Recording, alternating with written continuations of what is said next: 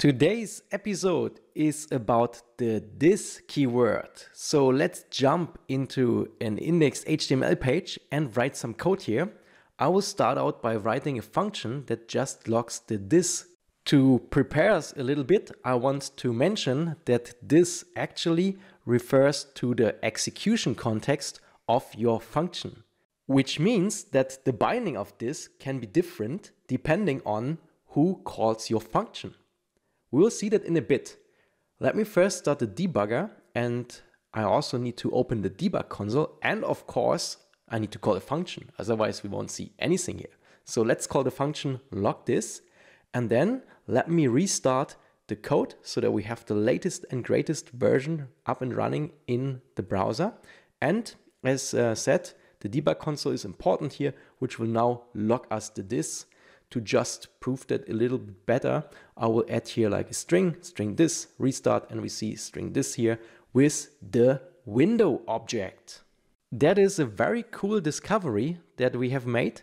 By default, this refers to window. Window is the browser's window, and it gets also assigned all the global variables. So whenever you just create a variable without a namespace, it will be assigned to window, and window also holds all the globally available functions such as parseInt.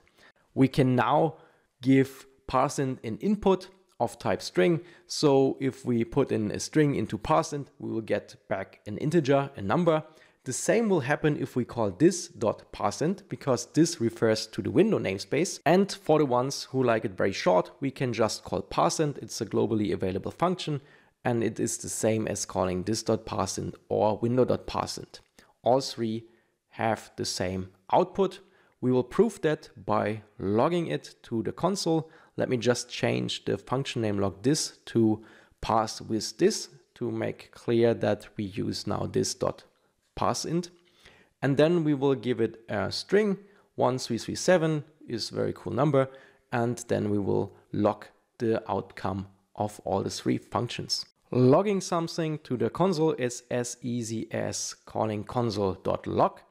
For the reference, console is actually referring to the web console. So if you open like your debugging console, that's what the console namespace refers to. So it's different from window.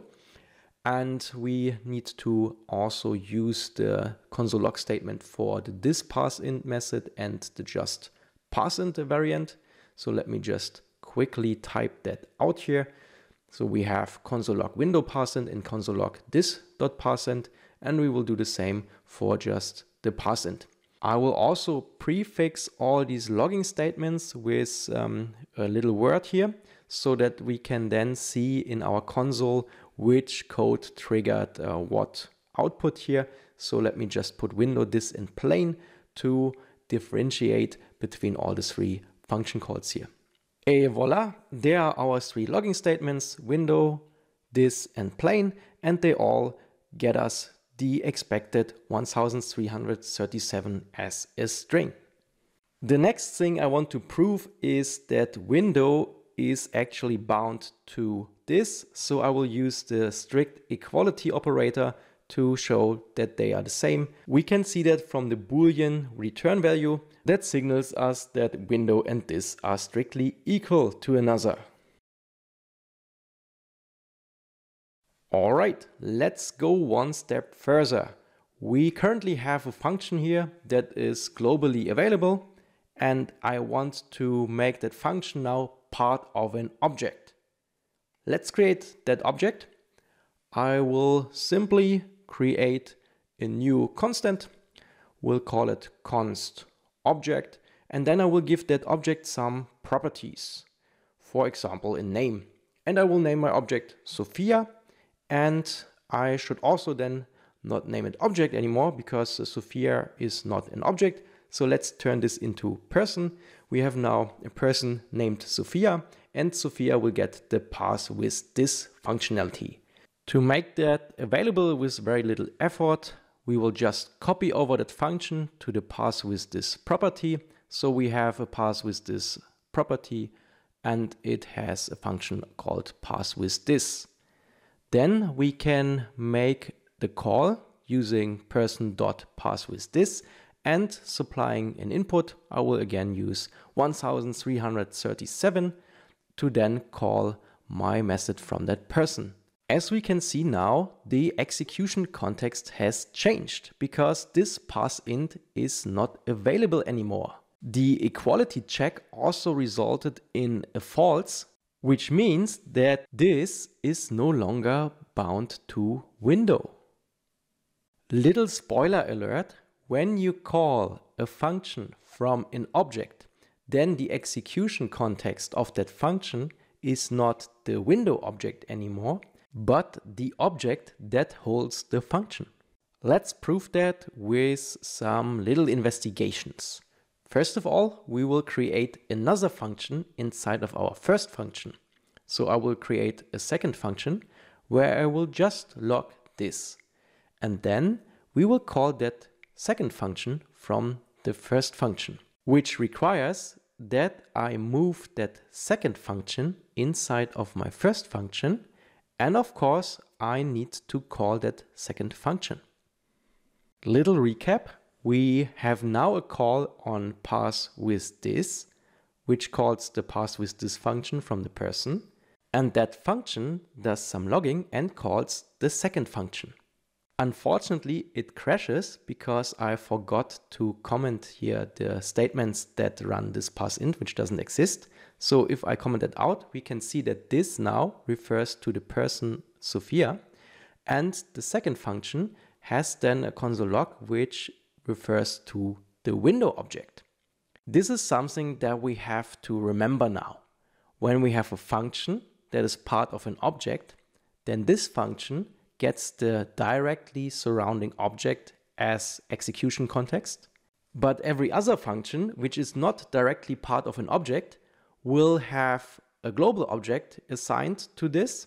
And in a browser environment, that's window. We can actually change that default behavior of this by using a little pragma, which is called useStrict. So let's add useStrict at the beginning of our code. I have to mention here that it must always be in the beginning to take effect. And when we rerun our code, we will see that this is now undefined if the function is not directly part of an object, which is the case for our second function. It is very important to understand this little difference, which is why I will quickly demo the difference by using the logThis function again, which will just log the value of this. And then I will simply comment our person parseWithThis function so that we only see the output of logThis to see how it changes the value of this depending on the strict mode. If the strict mode is turned on, then this defaults to undefined. If it is turned off, then this is the window object. Let's continue with the strict mode as it is nowadays the best practice. The exciting question is now, how can we maintain the context? So how can we make sure that the this context of our person is also the this context of our second function? Historically, a small hack has evolved. We can simply create a new constant, let's say const self, and then in that constant we can capture the this context. And it will just be copied over to that new variable. This brings us to a situation where this is Sophia, or better said, the object with the name of Sophia. Yeah, remember, we created a const person with name Sophia and parseWithThis functionality. So that object is being captured in our self variable now. Thanks to that little trick, we can simply use self in our second function. So here we can operate on self.name because we captured that value. Let me add this little second function prefix to rerun the code and prove the assumption. As we can see now, second function can access the name Sophia. And when we log the self, then we also get to see the object with name Sophia as in the outer function.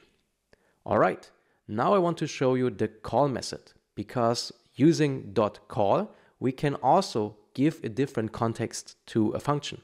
So using .call, we can supply an argument, in this case self, which will then become the this value of the second function.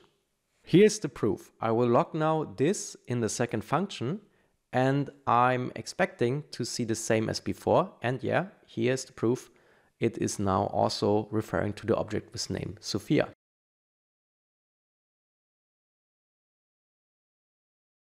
A modern way to keep the context of the outer function is using an arrow function expression.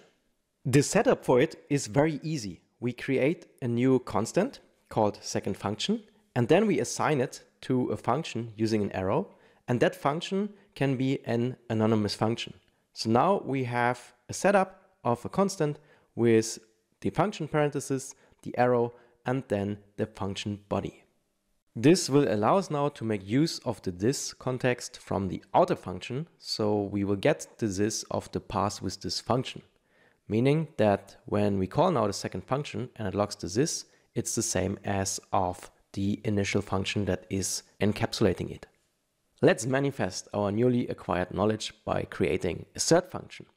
This function will be a simple function declaration, and we will log also the this here inside of that function. And if you followed this tutorial, then you will know that when we call it, the this value will be undefined, because that function is not part of an object, so it won't get any context from the object. And since we are in strict mode, the this will default to the value of undefined. Let's verify it by simply deactivating the strict mode. We just need to scroll up to the top of the file and then comment the use strict pragma. And if we then rerun the function, we will see that in the browser it defaults now to the global object, which is window. And if we enable the strict mode, we'll have undefined again as the default. We also know how to change that by using a function expression, which can be achieved by using an arrow expression. So if we change that to an arrow function expression, we'll get a this that then gets the this of the second function, which itself gets the this context of the pass with this function, which gets the context of the person object as it is part of that object. Let's rerun the code, and then we will see that indeed all three values of this are referencing now the person object with the name Sophia. I also want you to know the difference between a function and a method, because in a JavaScript TypeScript environment, we call a function that is part of an object a method. So every function that is a property of an object is called a method, and this is different from other regular functions. And that's because, as we have seen, the this value of a method is different from the this value of a function. Let's have a look how we can make use of this in TypeScript code. I will create a function that I will call pass with this, and then that function will get an input of type string, and my intention is to convert that string then into a number and to log it to the console.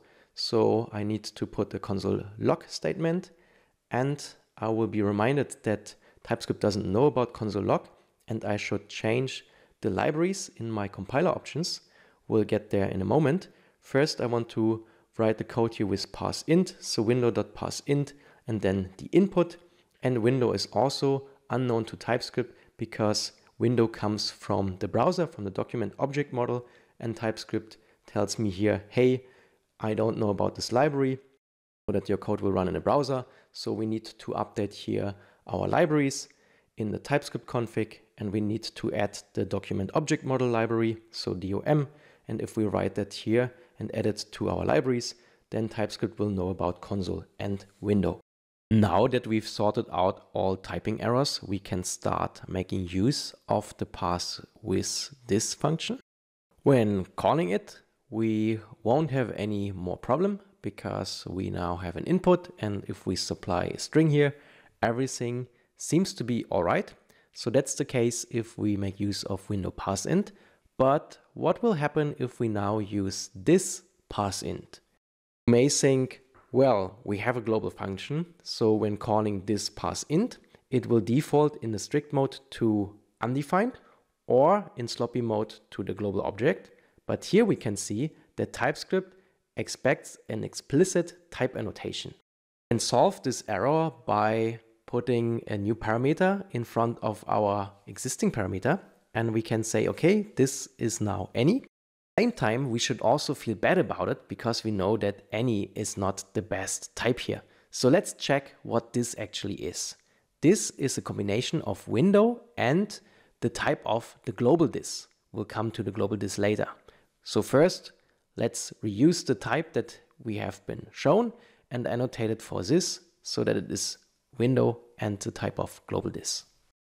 We can see now that we get auto-completion, so we can access this.parseInt and give it our input. But we still have problems with our function execution because we can see in line 6 that there is a problem.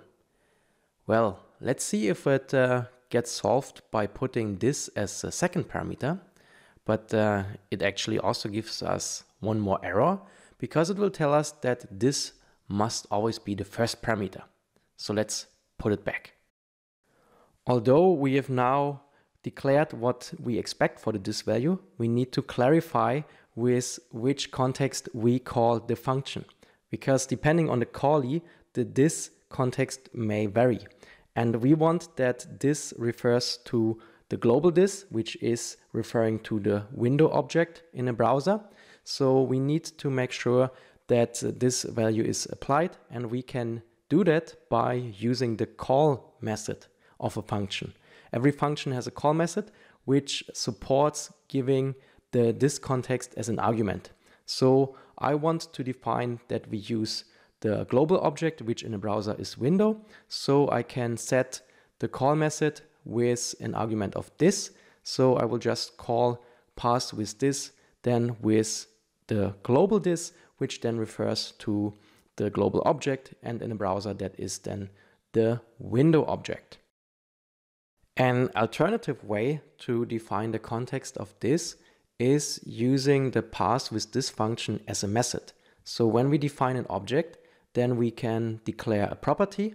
I will also call it parse with this, and we can assign it to a function which makes the function a property of the object. So we have then a method, and that method is always called with the context of the object that contains that method. In this case, then that's the object itself, so the test object. We see that when we call test parse with this and then supply the 1337, we will get an error because we call parse with this with the wrong context. It now has the context of test, so we need to adjust the signature of our parse with this function, and we need to tell here, hey, we now expect a type of test. So let's say type of test, which will be then the test structure, and our test object doesn't have a parseInt method. So to make now our code compile, we need to make sure that test also has a parseInt functionality, so we can just define it real quick. For that, I will just copy the name parseInt, put it here as a property of test, and just assign a simple function that doesn't do anything. So I will get here like an input of type string, but I won't do much with it. I will just return here an empty function body, and then we have a parseInt method, and the type checking is then complete and successful. Finally, I want to show you that I can also use that code in a browser. So let me just open my terminal, then I will enter npx tsc to start the TypeScript compiler, which will then compile that code here into JavaScript. So I can find it here in my dist folder. There is the dist.js file now, which I can then use in my index.html. Here I will create a script tag. I will give it a source attribute, point that to my dist folder, dist.js. Then I can open here the debug functionality in VS Code, hit run and debug, which will start my index file. So I get to see in the debug console what's going on. I see two console log statements, And if I go to my this TS file to verify, then I will see that the code runs parse with this, which then logs window parseInt, and window parseInt is defined.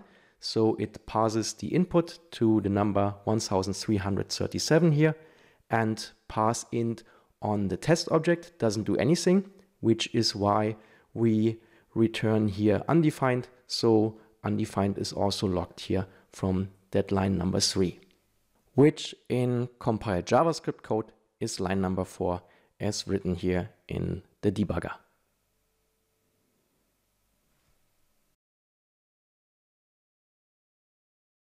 In my next video, we will look at the this keyword in a Node.js application, but I want to give you a little preview and also a great summary of how to understand what is the context of this. So I have 3 samples here: a function declaration, just a function on the most top level, and that gets then here called. I have a method declaration, which is nothing else than a function that is a property of an object. And then I have a method expression, which is also a property of an object, but here in this case I'm using the fat arrow to change the context of this to the outer context. I have tested all 3 examples in 4 different environments. So the first one that I checked out was the browser in strict mode using the use strict pragma. Then the sloppy mode, which doesn't use strict. Then I ran that in Node.js in strict mode, and Node.js sloppy mode, which means also like a script that doesn't use the use strict pragma. Let me just walk you through the browser strict mode examples. So we have a function declaration where this is undefined because use strict then makes it undefined. Then a method declaration where this then refers to the object that holds that method. In that case, it's the test case object. And then the method expression where we use the outer context. So we use the context that surrounds test case, aka the global window object. If you want to stay up to date with the latest and greatest about TypeScript, then just follow my TypeScript TV channel here on YouTube. If you subscribe, then you will get a notification when I release new content. Currently, I'm publishing new videos every Monday.